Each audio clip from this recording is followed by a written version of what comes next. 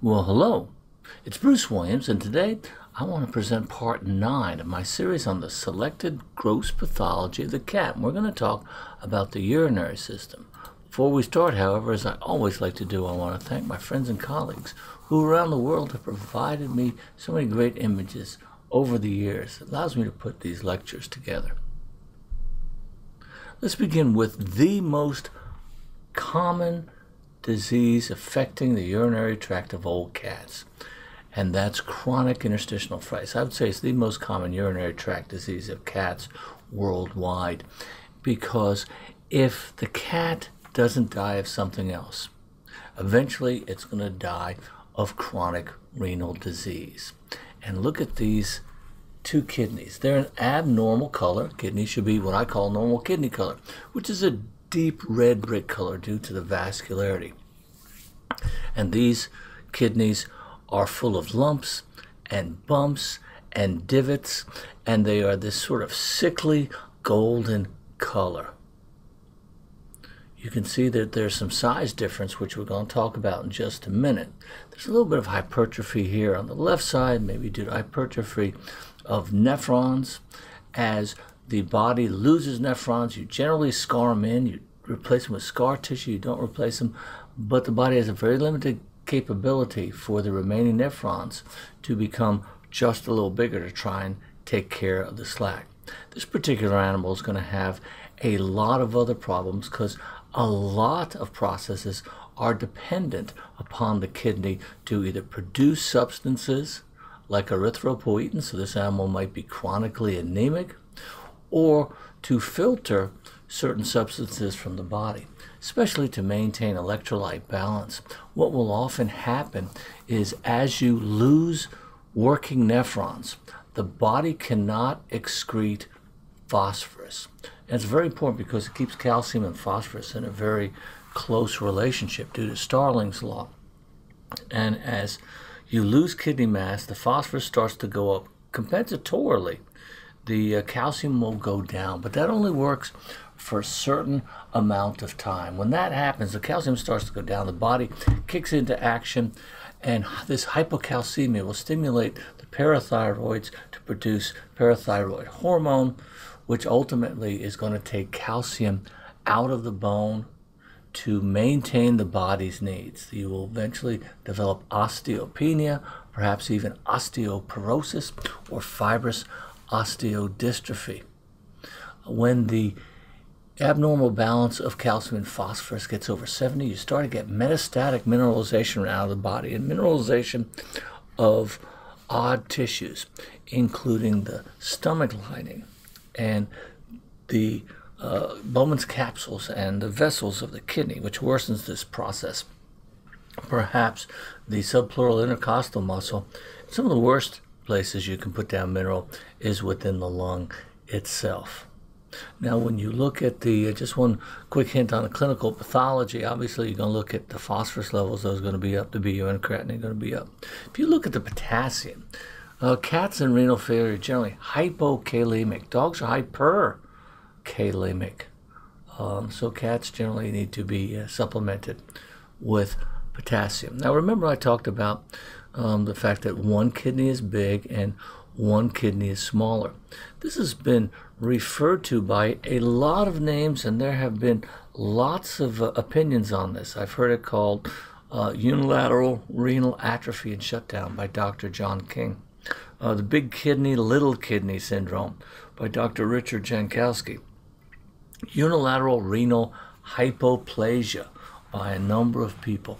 And I don't believe that this is hypoplasia. It happens very common, and it's usually in animals of chronic renal failure. Nobody really knows why. When you have a chronic or even an acute renal insult, oftentimes you end up with one very small kidney and one rather enlarged kidney. Both of these kidneys are an abnormal color. This is a form of chronic interstitial nephritis. And Dr. King used to say, well, they're both injured at the same time, but for one reason, one shrinks and one gets bigger.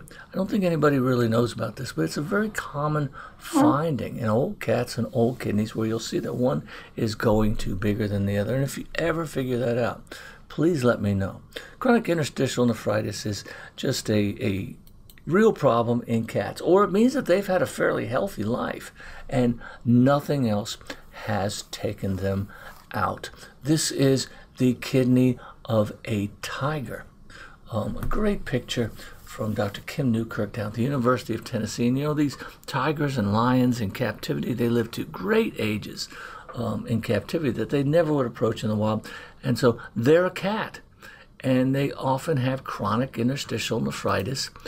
Here's a picture of the cut section of the kidney. You can see the irregular capsule, the somewhat thinner cortex, these rays of fibrosis which extend up into the cortex. But it's a cat, so you're going to expect them to have chronic interstitial nephritis. Ferrets sort of go the same way too. If they're not overtaken by events, and there are a lot of other diseases that ferrets get, eventually the kidneys will wear out. And I think that's good for a lot of species. Kidneys are only supposed to last for a certain time because, as we said before, you don't regenerate kidneys. It's like the brain and it's like the heart. You can regenerate your liver if you take some of it out, but if you have a problem with your kidney, generally that part of the kidney is lost forever and replaced by fibrous connective tissue.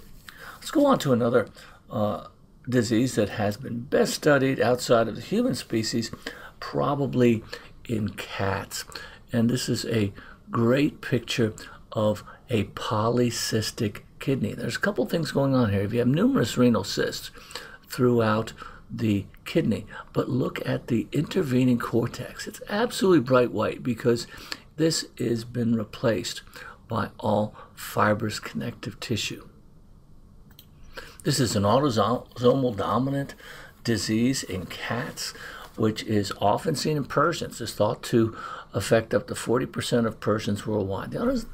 It comes in a number of flavors, autosomal dominant and autosomal recessive. The autosomal recessive ones, if you have an animal that's homozygous for the gene, in those cases, generally those animals are stillborn or they die very quickly after death. They have absolutely huge kidneys which take up their entire abdomen. They look like they're pregnant when they come out, and it's just one big cyst. The autosomal dominant, which we see in Persians, tends to take a bit longer to take effect. And this animal will probably live for a number of years before it succumbs to chronic interstitial nephritis, along with polycystic kidney disease.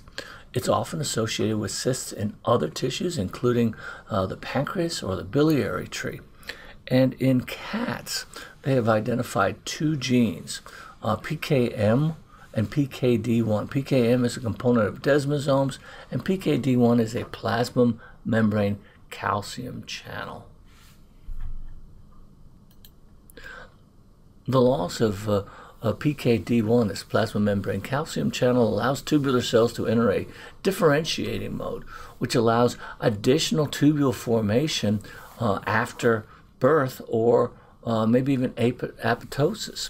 PKM is a component of desmosomes, and oftentimes the tubular epithelium doesn't have proper connection, and when it's in these animals, when it's separated from the surrounding tubules, you'll have a proliferation of epithelium, which tends to choke off the tubules, forming large cysts. Remember, tubular epithelium, like all epithelium, has the ability to form basement membranes. And it's one of the four main changes in these cysts. There's also a modification in extracellular matrix, allowing these tubules to become sort of saccular and dilated. And then you have tubular changes which are hyperplastic, like we mentioned, with the PKD1 genetic mutation. Then finally you end up with these large cysts as a result of obstruction of nephron. And the one thing that you have to remember about the kidney is when you have problems with the tubules or obstruction later on down the line, the body doesn't stop making urine. There's no feedback mechanism. It seems like poor planning, but the body will continue to make urine in the face of obstruction and you end up with significant kidney disease, either hydronephrosis or the formation of these large cysts. So is polycystic kidney disease a real problem in cats?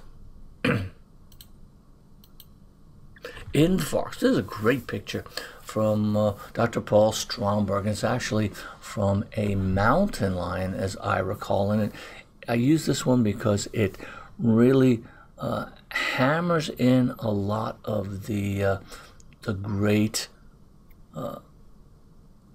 facts that you need to know about infarcts, such as A, in the kidney they're generally triangular. The point of the triangle will point to the obstruction. The color of the infarct is also very important. Red infarcts are flat and they tend to be acute. White infarcts are chronic. Now, when we look at, I said that the infarcts point at their obstruction. Here's a clot right here, which is probably responsible for this large chronic infarct. It's white. You have a depression in the capsule because of scar tissue here, and it's probably one of these arcuate arteries or sublobular arteries right here. The arcuate arteries generally are at the corticomedullary junction. The sublobular are down here. The sublobars are farther down here, and I think we have a large obstruction down here out of the planus section, one of the sublobar arteries. But you can always tell where it ends. Somewhere in here, there's a clot. And we have acute infarcts here, which are incorporating part of the medulla and all of the cortex, and they're in the same area where we've had previous infarction. Now, when you look at something like this, these are often septic, and I would go first thing to the left heart and look on the valves for a septic thrombus.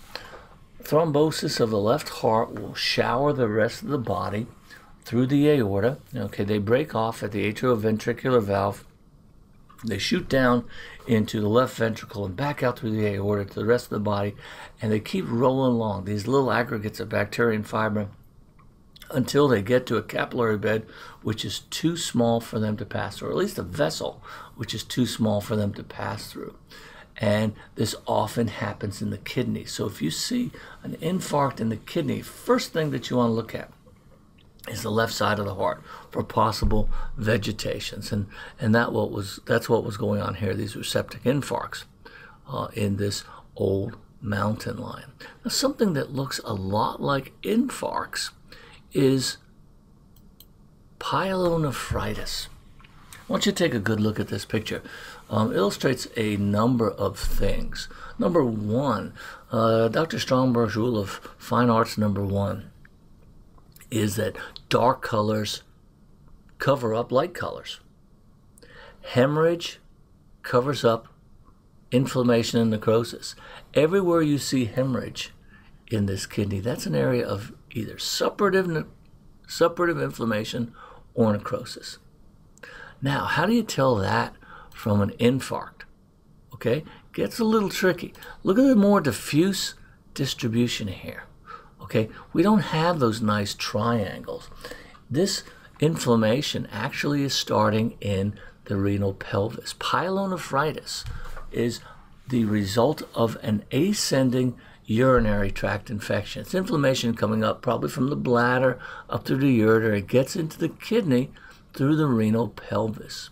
A couple things that you want to look at to make a determination, at least on an image, where you have no history if this is pyelonephritis or not, is number one, are there changes in the renal pelvis? This renal pelvis is a bit larger than normal.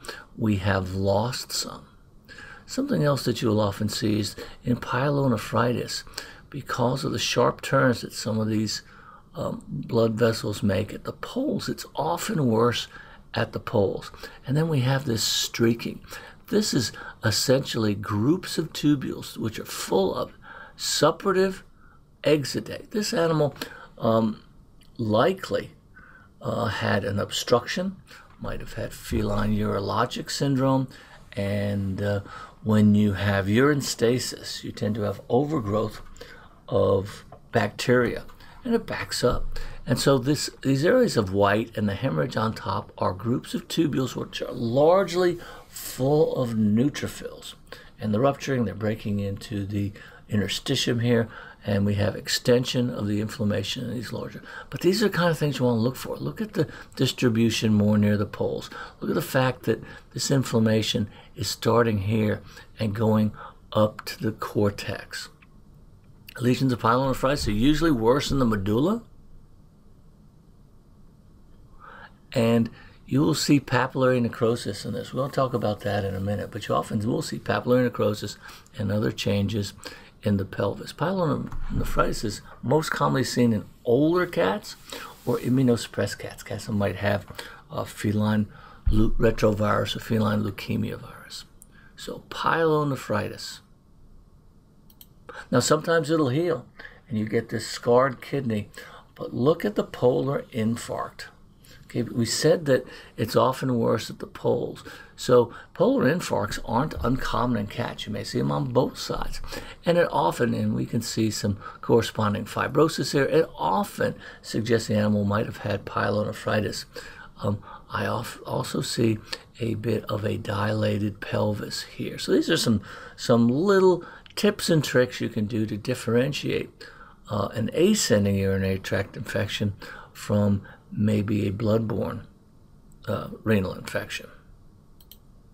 Okay, there's an absolutely beautiful picture here. This is an old cat, okay? I see a lot of fibrosis and irregular contour here. There may actually be a little bit of inflammation. It's tough to tell. It doesn't look like pyelonephritis. There's not a whole lot going on, but what we see here right above the renal pelvis is a focal area of necrosis. Now, if this was a horse, we would just stop and say, hey, this is non-steroidal anti-inflammatory. Someone gave this animal too much butazolidine, and that's it. And that works a little bit in cats. Sometimes there are some non-steroidal anti-inflammatories, or cats will get into some of these drugs which inhibit the prostaglandin formation. The blood vessels in the deep medulla are the flimsiest in the world. The vasa recta, they're just wimpy little vessels.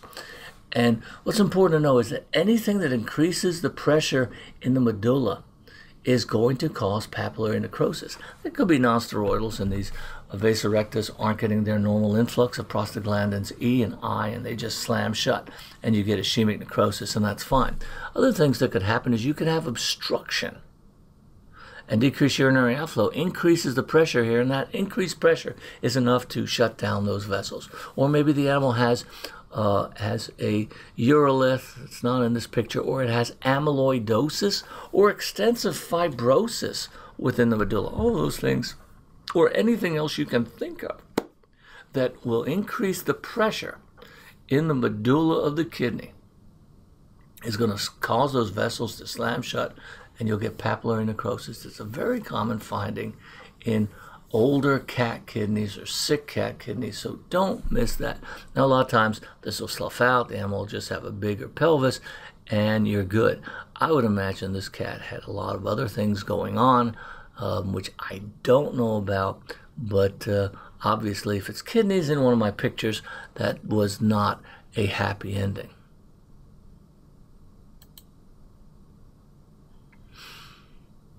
Okay, another discolored kidney. If you look very closely, you'll see little reflections, little tiny reflections in here. That's probably a highlight, but you get up in here and something's reflecting back. The kidney is an abnormal color. A lot of it is dead, and this is a case of ethylene glycol toxicity. Ethylene glycol or antifreeze used to be a big problem. Now, we don't use as much ethylene glycol and antifreeze, at least in the U.S., as we used to. But old antifreeze, it was very sweet. It's related to propylene glycol, which is used as a sweetener and a softener in a lot of foods. And ethylene glycol is not that far apart. It has a very low freezing point, so you put it in your radiator and the radiator wouldn't freeze. But if you had a leak, the cat or the dog would find it, and it's sweet, so they'd lick it. It doesn't take a whole lot to kill a cat.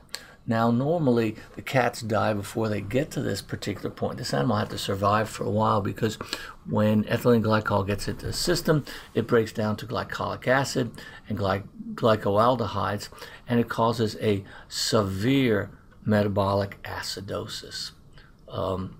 The liver, the alcohol dehydrogenases in the liver will facilitate that change to glycolic acid. So first thing that you do in people to get into this type of material is you make them drink a bottle of vodka to try and take up all of those, occupy all those alcohol dehydrogenases, so it doesn't metabolize and you have time to treat it. Now, several days later, the animal's not already dead of metabolic acidosis. What happens is the calcium in the body ends up binding with the oxalate, and you get calcium oxalate crystals, and they're huge. These are huge fan-shaped, birefringent, reflective, as you can see, crystals which form within the tubular filtrate. They get big, they swell, and they cause damage to the tubular epithelium, shattering the tubular epithelium, releasing urine into the surrounding tissue. You get a lot of necrosis in the kidney. So that combination of acute renal failure with the concomitant hypocalcemia and acidosis is usually too much for animals. Now, could this be melamine? A couple of years ago, we had a big outbreak, in case we still hear of melamine toxicosis. And melamine is a proteinaceous compound that has been used by unscrupulous manufacturers in some parts of the world who make dog food and people food and all sorts of food, and it's protein, so it increases the protein content. So when the protein content is measured of a particular feed, it'll be much higher because melamine has been added. And in the body, it breaks down to melamine and cyanuric acid, and it will form crystals in the deep cortex or the medulla. A little different than ethylene glycol. The crystals actually are pretty tough to find because they dissolve in formalin. If you get a really good dose, you will see them. They are darker. They don't look at all like ethylene glycol. And the cortex has, because it's chronic interstitial nephritis rather than this acute intoxication, the cortex has a bit more ragtag, granular streaked appearance with a dilated pelvis. So those are two crystalline intoxications that you might see. It's not uncommon to see some calcium oxalate crystals in the kidney of cats under a microscope. They always make a couple of them, and that's not a big deal. You'll see them in every normal kidney, but you will not have any trouble telling that from a kidney in which an animal has gotten into ethylene glycol, because there's just calcium crystals all over the place. When you use the polarizer on your scope, it's going to look like the 4th of July. Okay, here's a pale kidney. Now, cat kidneys can be pale to start with. We're used to looking at the outside of the kidney, being able to see prominent renal tree, and they tend to be a little bit lighter in color than other species. This is because cats tend to accumulate a lot of fat in the distal tubular epithelium and sort of gives a lighter color. But this is even lighter than normal. It's a little bit swollen. It's a little bit waxy. This is a tough one to pick up on an image, and I always have had trouble identifying amyloid on an image. Amyloidosis is not uncommon in cat. There are a number of breeds that have a familial form of amyloidosis. It's AA protein. So amyloid, of course, is an acute phase protein which is made in response to inflammation. But I think in cats, I would think of breed predispositions. Abyssinians have a lot of it. Siamese and other oriental breeds are predisposed. Interestingly, in Abyssinians, it tends to be more medullary than it does cortical. Dogs, it's almost always cortical. It's in the glomeruli. You get a lot of medullary amyloidosis in Abyssinian cats. In Siamese, you'll see it within glomeruli. You'll also see it in the space of Dissay in the liver. So don't forget, it's a different form of amyloid, islet amyloid polypeptide in old cats. You always look at old cat pancreases, and you will commonly find amyloid in the islets of Langerhans, choking them out and making those animals diabetic. Okay, so we talked about amyloid. Let's look at a common problem as we go into the tumors of the cat. And this is no surprise. If you see big white bumps in the kidney of the cat, you're going to think of the most common neoplasm of most systems in the cat, and that's going to be lymphoma. You see a whole lot of lymphoma when feline retrovirus or feline leukemia virus was not vaccinated for, and in many parts of the world it still is not. We've gotten away from most of these. We don't see these like we used to. The multisystemic in kidneys are very commonplace for lymphoma to end up. But we do occasionally see them in cats as in the kidney as well as other organs. Now, your biggest problem, and if you ever take a certifying exam, you're going to get a kidney with white bumps around it. And another very common presentation would be something like this. The bumps are sort of smaller, and the bumps will track the vessels. And this is granulomatous renal vasculitis and nephritis due to mutated feline coronavirus. It's FIP, and we've talked about this disease in many of the other lectures. And this is what it looks like in the kidney. On cut section, it might look like this, but the key here is it's tracking the vessels. You can sort of see how it's these fluffy white, because FIP is a vasculitis above everything else. So I always call it a blank vasculitis, fill in the organ and organ name, because it always focuses on the vessels.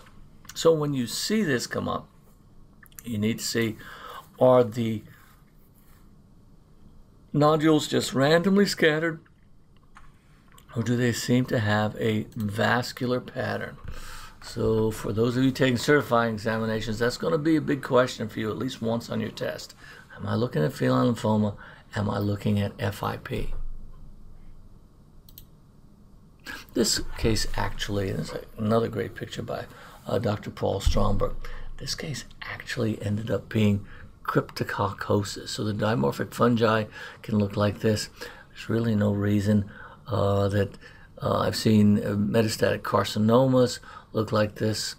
So it's not the only rule outs, but for testing, I would go lymphoma versus FIP.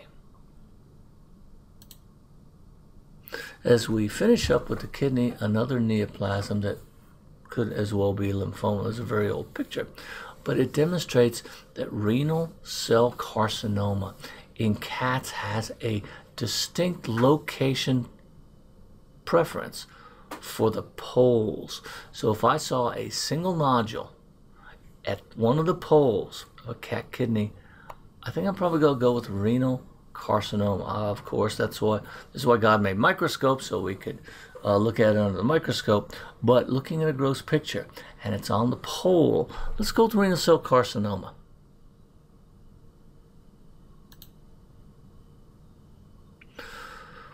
Okay, very common picture, especially in male cats, is what we call the feline urologic syndrome. I think now the appropriate term is the feline urinary tract disease, or FLUT-D. I always called it FUS. I still like feline urologic syndrome. And this is a syndrome in which you get plugs in the urethra due to the presence of struvite sand, and struvite being a urolith, which precipitates out in animals on a high mineral diet in basic urine. So we always try to acidify to decrease the problem. Cats don't have that. Female cats don't have that big a problem because your urethra is bigger. But male cats get blocked up by a combination of struvite sand, cellular debris. You can get big struvite uroliths in cats, but they tend to give you sand more often, so it's more easily incorporated into these plugs. So plugs are struvite sand, cellular debris, and tam horsefall protein. And it's like, tam horsefall protein. I never knew what tam horsefall protein does. Doesn't seem it's produced by the ascending looper family. Doesn't seem to have much of a purpose at all except to help block up these cats. But those are three components of the plugs: struvite, cellular debris, and tam horsefall protein. They get plugged, and you get this.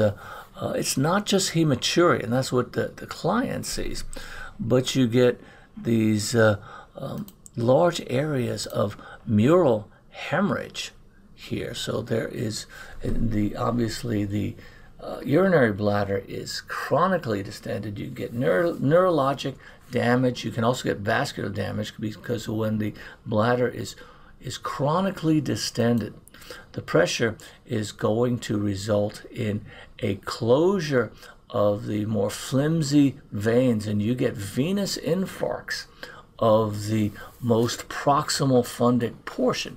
You also see some hemorrhage here, but you get these big venous infarcts of the fundus of the bladder because it's stretched so big and for so long.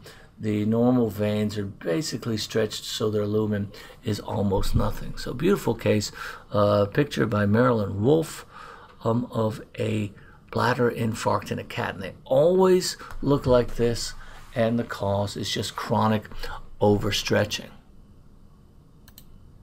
Here's a great picture of the sand, struvite sand that you see in these particular animals. And whenever you see uroliths, you always see a couple things. And it doesn't matter what species you're talking about. You're going to see two other things. Well, you're not going to see one, but one is you may see chronic bacterial infections. Not that common in cats.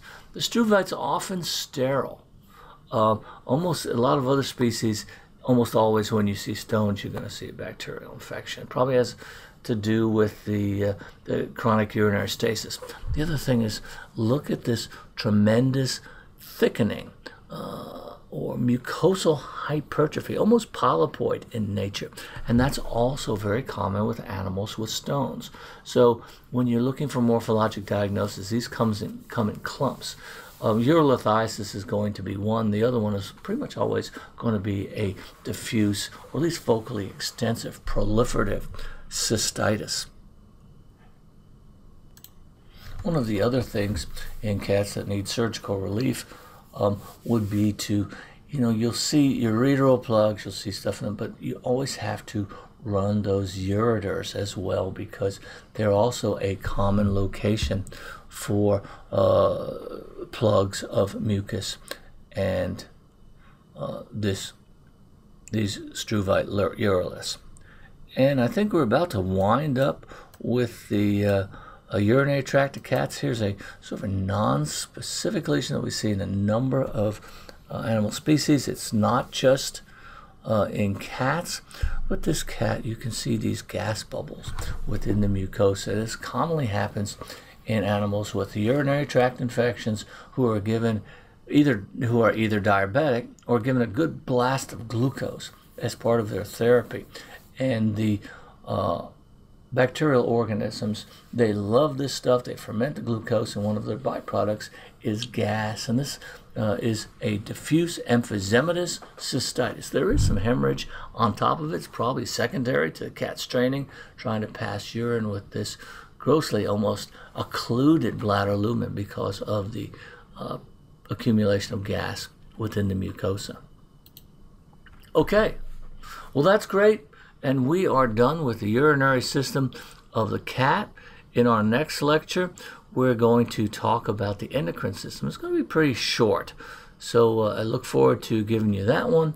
And then as I do, I wish everybody a wonderful day. I wish everybody fantastic health to enjoy it with. And hopefully I will see you next time.